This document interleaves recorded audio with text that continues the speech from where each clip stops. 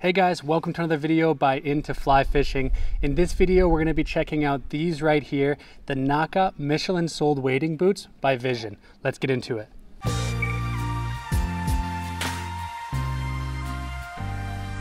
All right, so I've had these things for probably about 6 months now, and I've been fishing them extensively in Europe, and I've been on small rivers and streams and large rivers. I've fished them on gravel, spring creeks, and also on, big boulders, slippery rocks. So I've given these things a good rundown, and I have a good idea of how they feel and how they fish if you're thinking about picking up a pair for yourself. So first of all, let's talk about the construction of these Vision Nahka Michelin boot. All right, so we'll start with the sole. This is what Vision is trying to sell with these boots here. They have a Michelin tire sole on them, and on Vision's website and on any website that you read from wading boots that have Michelin soles, whether they're Orvis or whoever makes them with Michelin, they say, oh, if they can grip a road, they can grip onto rocks. In my opinion, the grip is okay. We'll get into that a little bit later, but what I do really like about these boots is just how sturdily they are built. They are really nice. There's double and triple stitching on almost all the seams, and they're also glued under that as well, so they really do look like they're gonna last. And I've already waded a lot with these. I've been fishing a lot with them, and nowhere on the boot is any of that glue tearing up or anything yet. And I think that's because a lot of boots just glue, or a lot of boots just stitch, but Vision has decided to go with a really durable makeup here, and what they've done is they've triple stitched most of the seams, like I said, and they also glued underneath of that, so really you end up with a pretty sturdy looking boot. So on the sole, besides it just being Michelin tire material, they say it's inspired by the Michelin LTX AS tire, with modifications targeted to make it specific for wading, for better grip. And there are some recessed positions here for tungsten carbide studs. So if you wanted to put studs in the bottom of the boot, you could. And basically I find that the sole of the boot is just beautiful. Like, I mean, it's on there really nice. It's not gonna lift off of there, and it's super strong.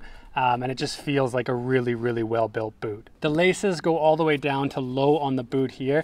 So with one tight pull, you can basically tighten the entire boot. You can get them on and off really quickly. And they also have these super strong metal lace keepers here. And I've had some boots in the past where these are plastic, and after a year, like a season or two, they'll start to bend, and then when you go to tighten it, just snaps off. So it's really nice to see that Vision opted for these really strong metal lace hooks here, and it does make a huge difference with the confidence you have when you're tightening them up super tight. Next, let's talk about what everyone wants to know with a new wading boot is, how is the grip? So like I said before, the Michelin tire boot soles are supposed to be superior in grip. I find them to be the same as any other sole. What I like about these is that the sole is a little bit softer, and that makes it so when you're like walking on slippery rocks that are sharp, they kind of dig in a little bit, and you do get better grip that way. But if you're walking on stones that are circular in the river, don't expect these to hook onto them and to keep you from sliding around. If you want to have that kind of grip on a stone creek like that, where there's algae on the rocks or they're really slippery, you're going to want to go with felt soles. But in a lot of places, those are illegal because they transmit algae, and so if you have to get rubber sole boots, you might as well go with ones that are Michelin. And it just means that they're built with really high quality rubber from a known brand, added on to another brand that's quite good as well, Vision. Let's talk a little bit about the brand Vision Fly Fishing. If you're from the US or Canada like me, you probably haven't heard of them, or maybe you have, but you haven't fished much of their stuff because it's hard to find in the US and Canada. But they're a brand out of Finland, and they design all their gear with a bunch of competition anglers and avid anglers who really know their stuff. They started off kind of creating cheaper gear, and now they've graduated up, and they have some really high quality gear. I mean, I'm fishing their River Maniac fly rod right now, and I absolutely love it. There will be a review of that rod coming out soon, so stay tuned for that. But so far with all my Vision gear, I've been loving it. They're great, and I think that these boots are no different. So next up, let's talk about the warranty, and I think this is one area where Vision could improve. Their warranty is basically just for manufacturer default on these boots, and I think on all their rods as well. Might be different for rods, but with the boots, manufacturer default. So, they're not going to cover you for wear and tear. And as far as I know, they don't give you that 60-day money-back guarantee that other companies like Orvis give you on their boots. But if you get these boots like I did, they're in perfect shape. They look like they're gonna last for a few seasons at least. And you know, they're a nice boot, so you shouldn't have a problem, but it would be nice to at least have a 60-day money back guarantee, or, you know, a fish and try them kind of warranty, or even a year-long warranty where if they break down completely, you can get a new one. But I do think that if you have an issue with these and you reach out to Vision, they have repair centers around. You can ship them back to their repair centers here in Europe and you can get them repaired. And I think that in that way, they have a pretty good warranty system. But yeah, for the boots, it would be nice, a little bit longer warranty, just so you can try them out and make sure they're gonna last. So next up, let's talk about the pros and the cons, and I'll start by talking about the pros, the things that I like about these Vision Nahka Michelin boots. So first of all, I think they're super comfortable.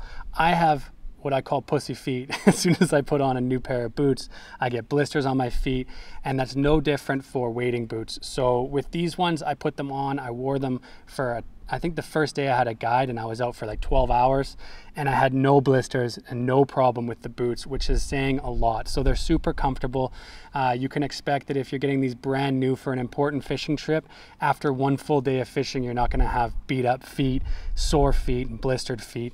They did a good job of padding these boots where you need the padding most. Next up, I do like the sole on these boots. That's another pro for me. I think even though they claim that Michelin boots have better grip, I don't really find that much, but like I said, I like the soft rubber on here, and it does feel like it's super durable sole. And so far I've been hiking on them a lot and I don't even see any wear and tear on these after 3 months. So that's pretty damn good. The overall durability, I guess I would say, is a massive pro on these so far. I haven't fished them for like 2-3 years like you guys probably want to see yet, but I wanted to get this review out for you after fishing them pretty extensively, and I think that they're durable. And lastly, another pro for me is that they're easy to tighten. So Vision has thought that through. You can unhook all these hard loops, and then you have the laces all the way down to here, which means you can quickly get these boots off. And then when you put them on, the same thing, you just one quick snap with your hands, pull them up, and they get super tight all the way low down to the toe, so you don't have to keep on tightening in different positions. Yeah, that's a pro. That's what you want. You want to get on the river quick and get off the river and get home quick when it's dark. So yeah, I like the lace system on these. So now let's talk about the cons. There are only a couple cons. I try to hunt for cons on boots and on all the gear that I review here on the channel. And you know, these days fly fishing companies are making such good products. It's hard to find cons in a lot of cases, but there are a couple with these. So number one, I would say, is that they only have these 3 holes here for drainage after the boot is full. Like when you're beyond the ankle height of the boot, obviously they fill up, and when you come back out onto the riverbank or the beach or the surf or whatever, and they start to drain out, they only drain out of these 3 holes. So your feet are a little bit heavy for a little longer than they have to be. I mean, some of my other boots, this whole bottom section is mesh, and that means that as soon as I pull my boot out of the water, all the water's coming out of there. And yeah, then they're super light and they dry faster that way as well. I would have liked to see these holes a little bit lower down and a few more of them. Another con that I had with these is that whilst the sole is triple stitched and glued, so I don't think it's going to come loose, I do have a couple spots here where the threading is coming a little bit loose, and I don't know why, but maybe if Vision would have glued over these threads again, you'd have less chance of thread like this coming up. Still though, I can tell that that's not going to come all the way out. I think it was just a little loose, and I think the sole's going to remain on there no problem. With Vision, the con is that they don't have the best warranty. Like I said, come on guys, let's give us a 60-day money back guarantee, or give us a year to really fish these boots, and if the sole comes off, or if the laces break or anything like that, you know, or the lace hooks break that you can't repair yourself, if Vision would cover that, that'd be excellent. Maybe they do, but they don't word it that well on their site. It basically just says manufacturer default, not wear and tear. So what does that count as? If this breaks off, if they cover that, great, but either word it better on the site or just offer that 60-day money back guarantee that a lot of brands are doing these days. So next up, let's talk about the price. These boots are gonna cost you around $280 or 280 euros. Basically, those are the same at the time of recording this video. So 280 bucks is not a cheap boot, and it's not really at the top end of a boot either. I mean, you can buy a hiking boot that's not this high quality for 220 bucks. So it's in the upper ranges, I guess, of what a wading boot will cost you. But like I said, as soon as you pull these things out of the box and you have a good look at them, you can tell that some money went into making these and manufacturing these, and that's why some money goes into going into the store and buying them yourself. But $280, not bad, pretty good value. If you have the money to spend, I think they're a great option. So last but not least, I'm just going to talk about my personal opinion of these Vision Nahka Michelin boots. So I think I've said it already, I fished them extensively for the last 3 months. I'm going out quite a few times a week fishing 10, 12-hour days of fishing, and they've held up beautifully. There's barely any wear and tear aside from that one little loose thread. The bottom sole barely even scuffed. I mean, they look pretty much like they're brand new despite being fished quite a bit. And I think they're just a great boot. So if you're in the market for a new wading boot and you've got a little bit more budget to spend, the mid to upper end of the budget spectrum for wading boots, I think that these Vision Nahkas are great. So I hope you guys enjoyed this video. If you did, please give it a thumbs up, leave a comment down below, and don't forget to subscribe and hit the notification bell so you'll be notified next time we come out with a new video.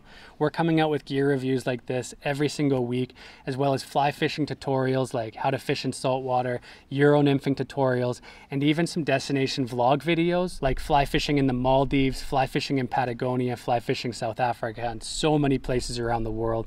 So we hope to have you along for the journey, but for now, get off of YouTube and go out fishing. Until next time, tight lines.